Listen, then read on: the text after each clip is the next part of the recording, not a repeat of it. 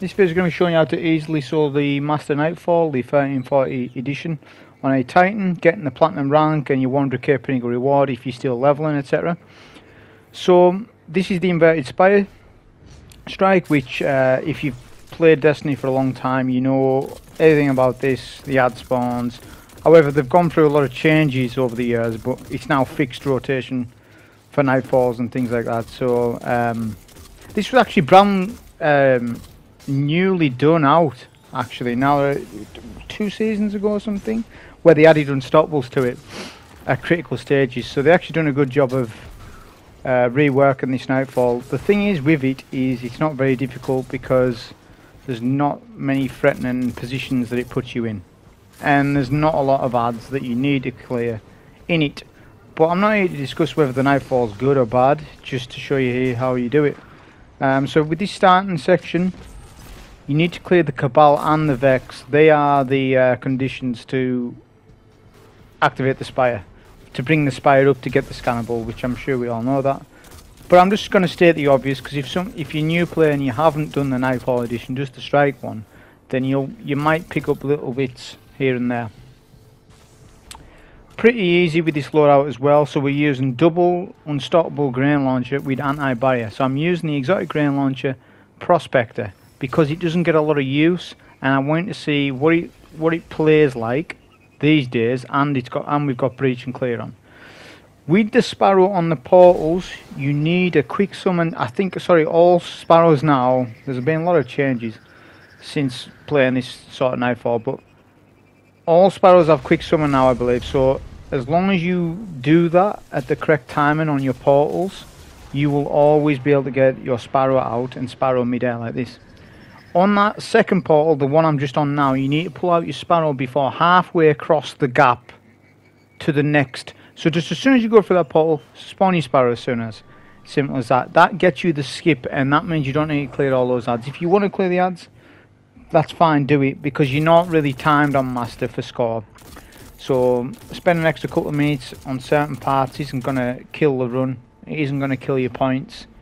So, you know, it doesn't really matter. So this is the first real room of the whole Nightfall. What I like to do is first take out the anti-barrier below us.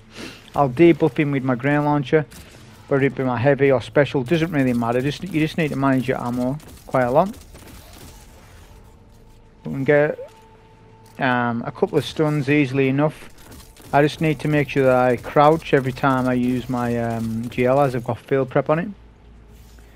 But use any grain launcher. I mean, to be honest, it is void shields, so you're better off using a void energy weapon at some point. Whether you want to use a void scout, vouchsafe, with a kinetic grain launcher, do it like that. And if you maybe want to use anarchy will be a way better run than what I done with this run. But as I said, it's something different. We all know how anarchy reacts, you know, with breach and clear. We've been seeing that gameplay now for the last 3 weeks with breach and clear, and we've seen a lot of gameplay of anarchy even before this season for ages now. But if you want to do a more efficient run, a quicker run, yeah, go anarchy with your Truthteller void grain launcher. So what I like to do first is take out the 2 anti-barriers at the back of the room. You need to stand in a specific place so that both cannot snipe you. Okay, so that just is practice, I guess, just getting the angle right, and they can't hit you. But if they both hit you at the same time, that could kill you. Since I haven't put on sniper damage resistance or solar damage resistance, you're less likely to survive snipes off anti-barriers. We're going to use a bit of heavy here from distance, see what that does. Not bad. Despite it was, you know, we're quite far away from that champ, so it didn't do too bad. As long as you tag the unstoppable, if the ads clear the unstoppable without you killing the unstoppable, that's fine, you get the points. If you don't tag the champion, you will not get points and you will not get platinum. So make sure you tag your champion. If you're not going to kill the unstoppable and you're going to let the ads do that, which they can, takes a while, but they can, just make sure you tag him. Simple as that. We'll get the Minotaurs first because they are a threat, I suppose. This Nightfall has income and arc and environmental damage is increased. So I spec'd for arc damage resistance, concussive dampener. The concussive dampener will help against environmental damage, and the arc will help out against any arc sources, I guess. I could have went solar damage resistance, that would have been a play as well, but my Thunder Crash chest plate is arc, so I just went with that. I just went with what I've got. So of course as well we use Middle Tree Titan Code of the Missile, just for easy quick burst damage on champs and things like that, so it's well worth using. We've saved our super as well, which I'll show you why. It just speeds up this room a little bit if you do so. Obviously we're not utilising a cell build or anything like that, so add clear is going to be slower than what it would be if you use cells. I could have incorporated a cell build for sure, but again, I wasn't too concerned with using cells and stuff. I was wanting the more focus on the weapons I was using and my subclass in general.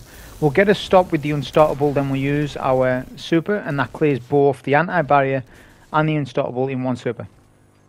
It just speeds things up, okay? That's your best use of a super in this room, I believe. And that's essentially that room. I didn't mention, but there is one solar shield in the whole thing which we've just went past. You can shoot an explosive box or let the anti-barrier champions trickle down the shield of the solar, and then you're fine. You just take it from a distance.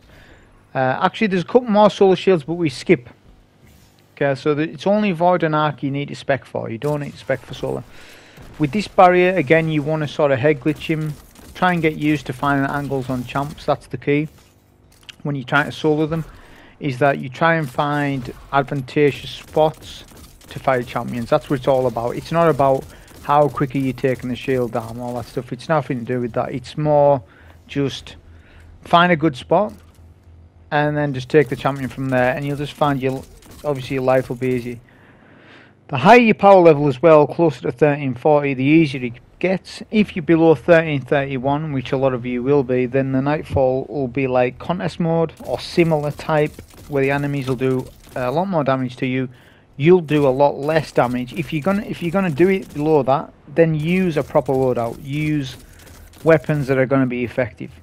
If you don't have said weapons that are going to be effective and you're struggling, just find a team. I'll say that all the time. Obviously my channel is mainly solo, but I don't expect people to be I've got to do everything solo. Not everyone's like that. And if you're under leveled as well, you've got nothing to prove. You just want to level up. You level up for the season, then you have fun later on. That's how I play the game anyways. So with this section you've got two barriers, one unstoppable. This little raised section here, I'll call it, you can sort of fight the enemies, and the unstoppable cannot push you because you're ranged, you're above ground level. So the unstoppable can't take you, and the barriers can't snipe you. So it's the best place to stand to easily take them. You can take them out various ways. You can take them just with your scout.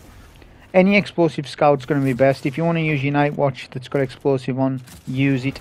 If you've got a good hung jury, use it. Whatever explosive scout you've got, use. Simple as you do a lot more damage with that type of scout. Again, it's not required, not on masters. You can still take down a shield without an explosive style weapon. I'm just saying that the explosive style weapons are a hell of a lot easier to sort of use when you're doing endgame stuff. Now we'll take the unstoppable. So the unstoppable last, essentially. Now I don't know why, but the unstoppable stopped fighting. Generally he doesn't do that. I remember last time doing this, he didn't just stand idle, he actually fights the barriers, so you can get additional damage on the barriers while they're fighting each other. That didn't happen, I don't know why. Always remember on ammo, everything, remember for primary, special, heavy. Now you can actually get back to this location here, and I'm going to do that because I want heavy. Okay, because Prospector holds quite a bit of ammo, but you can also shred through that heavy. It's not like Anarchy where you use a couple. You've got to use a good bit to get a decent amount of damage out. So be very cautious and put on jail finders and scavengers. Put on all your ammo perks. My build was just protective light with taking charge. Nothing fancy. I could have done high energy fire, which would have worked out good at the boss. Anything will work, whatever you want to do. I just ran protective because I know some people aren't as high as me. So this setup would still apply to somebody who's like 30 and 30s. They're still going to be able to do it. And the best choice would still be probably protective light for them. So with this battlefield area, I've skipped all the ads and the freshers behind. We don't need to do any of that. The only couple of things we need to do is take the barrier champion in middle. There's only one in this location, and then the two key targets are arc shielded captains. So we can take them safely from locations like so. This little window here. We can just keep blinding him, and just use our nade or your heavy, whatever you want to do with him. But if you keep him in a blinded state, you can actually override his match game shield as well. So because of how powerful Breach and Clear is, you can use, say, like a Void GL on an unmatched shield and still take it in 2-3 shots. So it's not as important to match shields as what it would be on any other season where it's double primary heavy. Doesn't matter so much because you've got a grain launcher that acts like tractor cannon, so you're fine really. We use our super on the middle barrier because that just saves on ammo. When you want to conserve on ammo as much as possible, so using a super there is good because we're going to get our super back for when we really want it anyways. So it's a good place to use this, get a cooldown for another, simple as. We can then use the ads on the battlefield at the other side of the map to get more super and stuff like that. Not required, like it's not essential to do that. I could just skip these ads, kill the other blood guard, the actually captain. We could do that and then just move on. But again, we're going for super here on this. What I could have done as well is get a blind on a lot of the ads and use my melee ability on Core of the Missile, the mini death from above style attack, and get increased super. You'll see me use that here and there. I could have used it way more, but this was like sort of first time coming on reset, so this run isn't fully optimized, but I won't have much time this week to be doing a lot of runs, so I'd rather have a run up than not have one up, because if I don't have one up, people are going to say, well, where's your run at? And then when you do put a run up and it's not fully optimized, they're going to say, oh, it's not optimized. So you can't win sometimes with some people, but sometimes you're just looking to get something done, okay? And then move on until I'm free on another couple of days. That's just how it works. Some people are busy in this world and can't just play a game 24/7. Okay? Some people have other things going on. So we're picking up all our ammo. Make sure you do maximum. There's 2 solar shields above, in front of us. When we're skipping them, as I said. If you do take them out though, there'll be another 2 spawn, and the Cabal ball could kill you when you're making your way over. This is environmental damage getting increased, I'm sure, because they're doing massive damage to me. So be careful of those Cabal with their void. I don't know why I was getting damaged so much. I guess it's the mod. So with this bit, you want to do as many blind nades as you can, and you want to use cover as much as possible, and only show yourself when you're ready to stop a champ. Obviously, we're doing Saltwell Grain Launcher. You can't just always stop. It works that every time you equip your Grain Launcher, you get a 3-second timer to do a stop. So you might be sitting in cover thinking you're going to stop a champ and you've forgot to do the swap. So always make sure that, because if you don't, it'll boop you off the map and it's a death. It doesn't matter because extinguish isn't on, but still, you don't want to die really. You just want to get your run done. So I'm being conservative here and just using my energy grain launcher instead, which does relatively a lot of damage despite it's only got blind nades on, so it gets reduced damage that way. Breach and Clear kind of helps out with it, but you'd rather have the blind nades because it helps you survive at the boss. And as I said, this is more of a strat. Even though I'm at power, I'm kind of doing it as if I'm not at power, or using a loadout that I'm not at power with.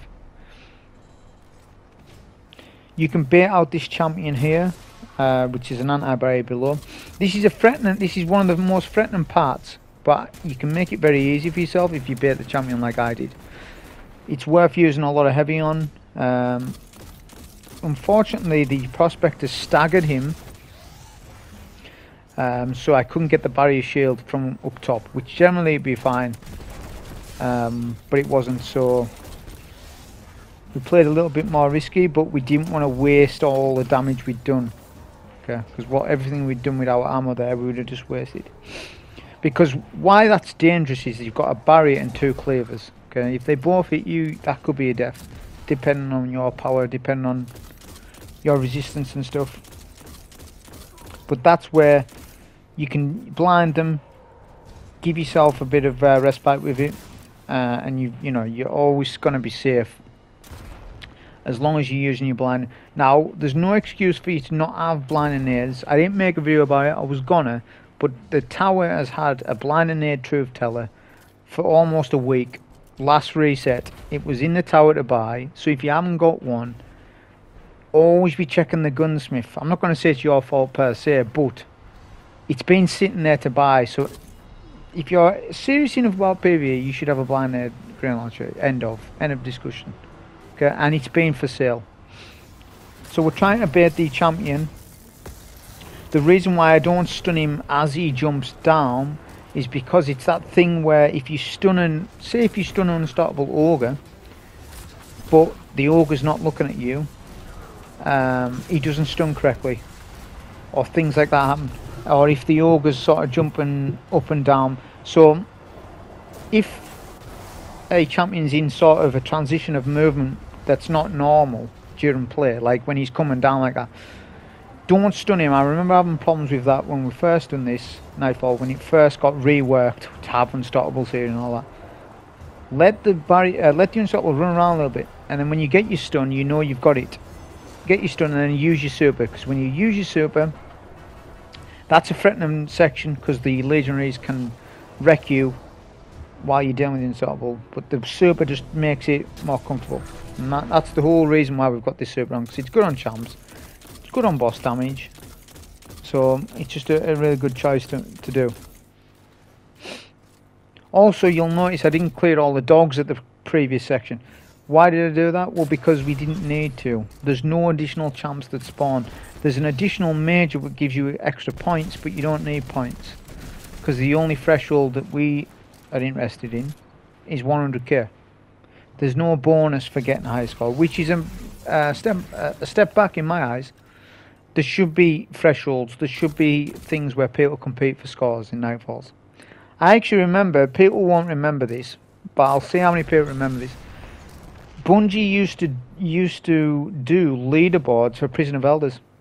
In their TWAB, they would launch, they would detail who's got the highest points for Challenge of Elders. Not Prison of Elders, Challenge of Elders. When they brought it back, added point score, and then it would be melee damage bonus week, precision damage bonus week, and you would put the team who done the best. And some of the scores would be like incredible. It'd be like, how have you done that? They need to bring back stuff like that, or add some sort of in-game leaderboard type thing, because there's no point using all these third-party websites like Shamalian or whatever, or Destiny Tracker, because they're meaningless. The only people care about them are sweaty enough to go on them and to say, well, look at this. I don't care. I need it in-game to care enough about it. So that's a thing. That's a video for another day, but that's what they need to come to in the end if they want PvE a competitive thing, apart from world's first races and stuff like that. Then they need to go the score route for Nightfalls and other activities. That's what they need to do. So you can easily control that section, as you saw. I just took out the ads from a distance, then we baited out the unstoppable, took him out in a couple of phases, and then we skipped the ultra. Now with this section, with the turbines, obviously there's 3 levels. You might not know, but most people will. The middle floor, so there's bottom, middle, top. The middle floor does not have a turbine on it. meaning you don't have to avoid the turbines. That's your safe zone. If you're transitioning between middle to top, watch the turbines, then go up there. When you get to the top position, you can also avoid the turbines, but they can still hit you if you stand on a ledge at the very edge, sort of thing. But generally they won't if you know what you're doing.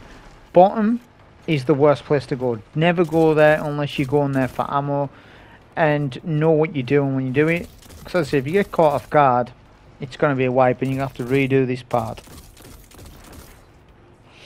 So we're just taking out most of the adds from a range.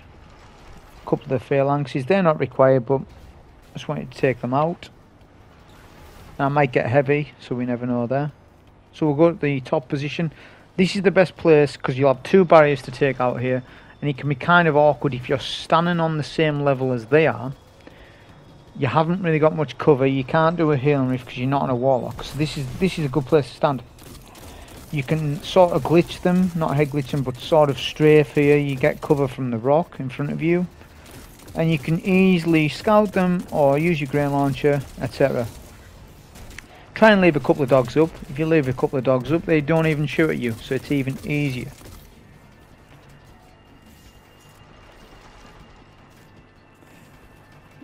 You might not always be able to get a shield break with the turbines. If they come round at the exact right time, you might miss it. That's why I'm trying to bait this champion to come closer to the right side of this path, so I can just still see his body as that top turbine passes.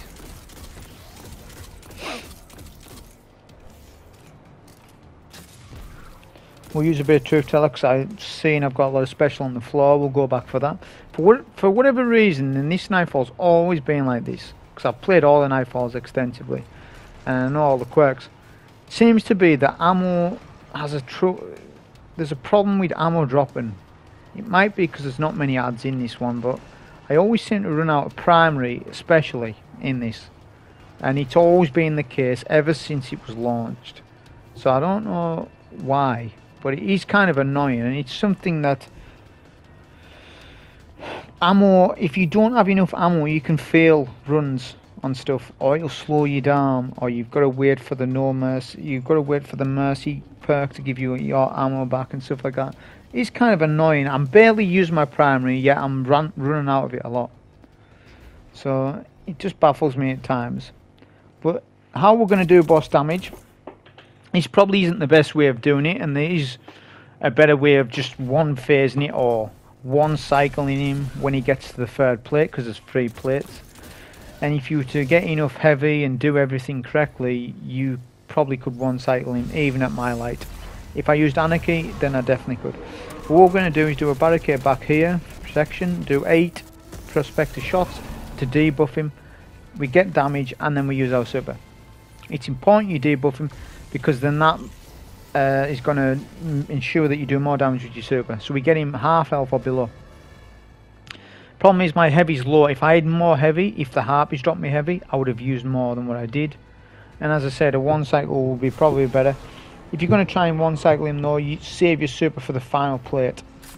The only thing is about this boss is, it's going to be too much information for me to sort of say in this one, but this boss is weird with HP. If you don't meet a certain value on floor 1, he will become immune on floor 2 straight away. If you do enough damage on floor 1, he will not be immune on floor 2, meaning that you get more damage in on floor 2. On floor 3, there's no immunity at all because it's the final phase. The danger is if you knock his head off and you don't have enough damage output, or you don't have a super to finish him off. I don't have a super and I don't have the damage output to do it. So we wait. So because I know this fight inside out, I know that obviously the odds are dictated by his HP, but he'll skip phases depending on what his HP was when he landed on plate 3 on this final floor. So I know that this is the second to last phase on adds, so that's fine. What I'll do is we'll use these adds to gain super energy to then finish him before the final wave of adds. So that's what we're sort of doing. There'll be 2 goblins that spawn behind you. This is a good place to stand. Not difficult this. We can use our blinding nade launcher if we're in trouble. But there's not, as I said, a lot of ads. I think they need to up the ad density on this particular Nightfall. As out of the 6 Nightfalls this season, they're all pretty good in terms of design. This one is, but this one's like the easiest one by far. And it's just because of there's not much to do in it. The champions are good, especially where they put unstartables. That's really good. But everything else, even a Grandmaster, this will be the easiest Grandmaster solo to do out of the 6, and for team play. Obviously when double loot comes around, which it will at some point, the best farm will be this, because you can do it less than 20 minutes, less than 15 minutes in a team. Grandmasters runs as well. So this is one that they need to look at. If they bring it back again, they need to look at upping the ad density to match all the other things that they've done with other Nightfalls.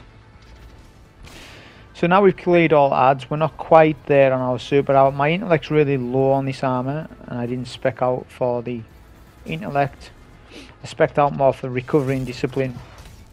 That doesn't matter, we're just about there. So the key thing is, don't initiate this phase, because if you do a bit of damage but not enough to kill him, you'll initiate the last phase of ads, and that's just going to take you a longer time. Why bother?